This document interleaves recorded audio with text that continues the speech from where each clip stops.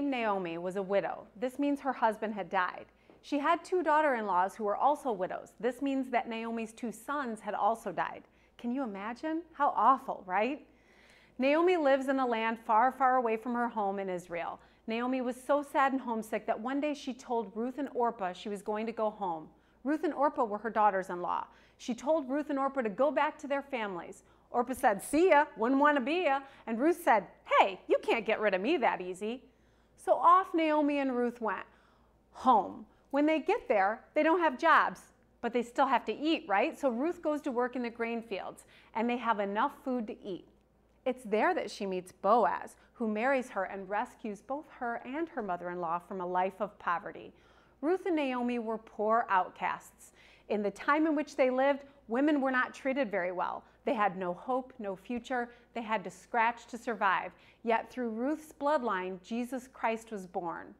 Through their story, we learn that God uses the most unlikely people.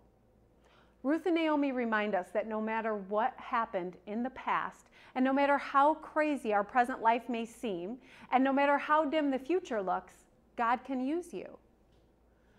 1 Corinthians 1:27 says, "But God chose what is foolish in the world to shame the wise.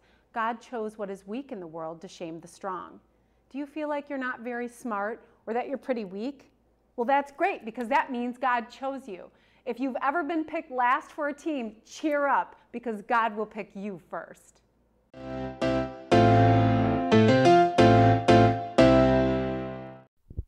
Why did Naomi not want to send her daughter-in-law away? She didn't want to be ruthless. Before he was married, what kind of man was Boaz? Ruthless. 2020 has been a brutal year. Now it's just ruthless. My girlfriend Ruth fell off the back of my bike, and I rode on ruthlessly.